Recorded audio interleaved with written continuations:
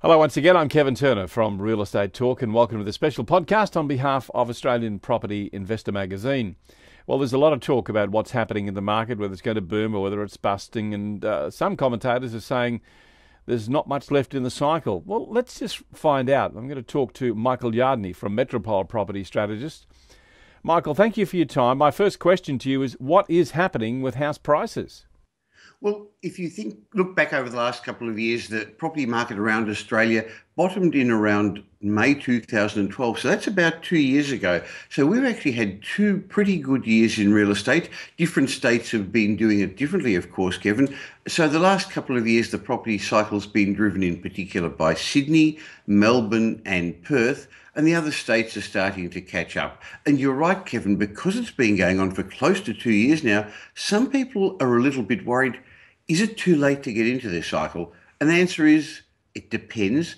It is not one market. There are markets within markets at different states, different price points, different geographic locations. So let's get into that as we have a bit of a talk today. Well, of course, we can see that graph that's on the screen now, the annual change in capital city dwelling values. Just take us through that, Michael. We can look at the big movers have been Sydney and Melbourne, of course.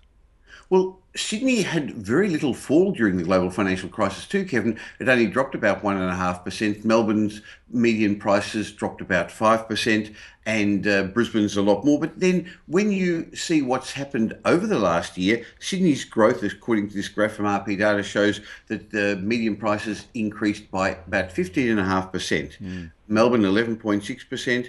Brisbane 4.8%. Perth did pretty well, much the same as Brisbane as well. And the other capital cities lagged a bit. Well, what are the drivers? Why are prices rising, Michael?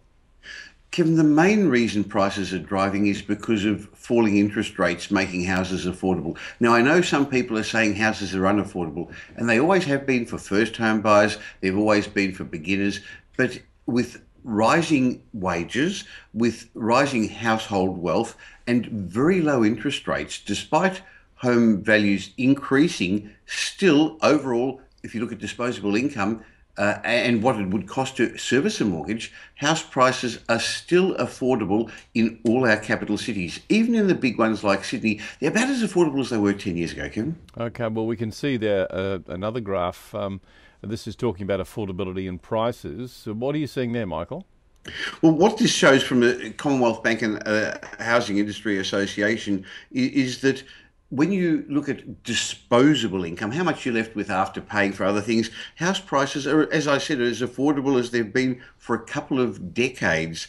Yes, they're difficult. It's difficult to get on the property ladder. That means you've got to save, you've got to get a deposit and get going. But interest rates are the lowest they've been for so long, Kevin, that it's at 5. You should have, in many cases, a 4 even in front of your interest rate for your home or your investment.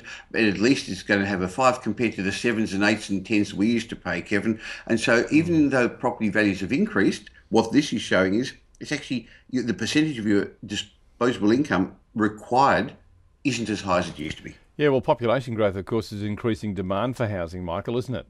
Very much so. So as this next graph shows, it's not just affordability, but the fact that there's more of us. Last year, we added about 400,000 people to our population in Australia. That's like adding a Canberra. Most of them came from overseas, so a large percentage of that population growth was migrants, immigration, as the graph shows. Of course, there was also natural increase. We're having a little bit of a baby boom, and most of those people are living in our capital cities, in particular in our 4 big capital cities, and the majority of the immigration, those migrants are moving to Melbourne and Sydney. And interestingly, they all want to live in much the same sort of locations. This is, of course, pushing up demand at a time when supply isn't keeping up. What about building? Are we building too many houses, Michael? In some locations we are. Unfortunately, in some locations in Melbourne, it looks like there's going to be an oversupply of new apartments, particularly around the main roads. But when you look at this next graph showing residential building approvals, you'll see that house construction hasn't actually gone up much over the last couple of decades. The blue line is showing that we're building much the same number of houses as we did before, when interestingly our population growth has increased considerably. But the brownish line shows an increase in apartments, in flats, in units, in townhouses, which I guess is in line more, Kevin, with how people are wanting to live today. Yeah. What about investors, Michael? We hear a lot of reports about how investors are pushing prices up. Is that in fact the case? Well, when you have a look at this next graph from Australian Property Monitors and Dr. Andrew Wilson, it's actually showing that in Sydney, 41% of loans are being taken out by investors. In Melbourne, about 25%. So first homeowners are not driving those markets. In fact, first homeowners demand has been pulled forward a bit a couple of years ago by first homeowner grants. So in Victoria and New South Wales, sure, investors are uh, driving the markets. But if you look at Queensland, South Australia, Western Australia in this chart, what it shows is first homeowners are at about the right sort of level, and in fact, investor demand is about what's normal as well. The demand's come from local investors, Kevin. It's come from overseas investors, particularly driving the new and off the plan projects, and also from baby boomers and to an extent Gen Xers investing in their self-managed super funds. That's a trend that is starting to change the landscape of our property markets. Now, what about how we're performing against the previous peak, which I think was about in October 2010, Michael? Yes. If you look back, we had the global financial crisis in 2008, and then the government gave us lots of incentives. They dropped interest rates, they brought in different first homeowner grants, they even gave us pink bats. Remember that, Kevin? Yeah, I do. And what it did was it made us feel comfortable, and so our property markets boomed until about October, November 2010, when interest rates rose, and as interest rates rose, it started to put a damp on the market. And if we look forward, in due course, the government, the Reserve Bank's again going to push up interest rates, and that's going to slow this cycle down. But it slowed down it peaked in 2010, October to November 2010.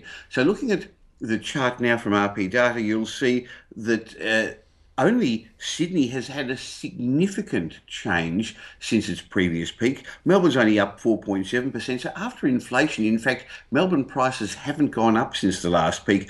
Perth and Canberra are the only other states that had just a little bit increase from their previous peaks. What this indicates to me, Kevin, is that we're not in boom territory. Our property values have gone up, but over the last 5 years or so, just other than Sydney, kept pace with inflation. So we're not about to have a bust, Kevin. Okay, well, do you think that prices are going to continue to rise, Michael? I believe they will, but Kevin, it's unlikely to rise to the huge extent it did in 2013 and even the beginning of 2014. Kevin, our property markets went up on average close to 11%, but inflation was only 2, maybe 3%, and that's unsustainable. So I see this year as a time of more moderate price growth. That means that you can't just buy any property and hope it's going to increase. It's really going to be a time to be selective in the markets, or to maybe manufacture some of your own capital growth, Kevin, by doing things like renovations or development. So the bottom line, Michael, is not too late to get into the cycle?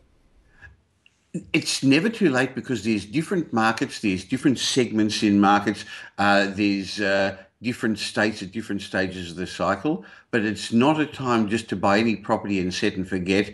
It's time to be an active property investor, doing your correct research, selecting the locations that are going to be likely to outperform the averages, and then actively managing your property, maybe even manufacturing some capital growth, Kevin. Michael, it's been great talking to you. We are out of time. I want to thank you. There's a huge amount of information you've given us there, and it's great to be able to talk to you again. Michael, thank you very much. My pleasure, Kevin. Thank you.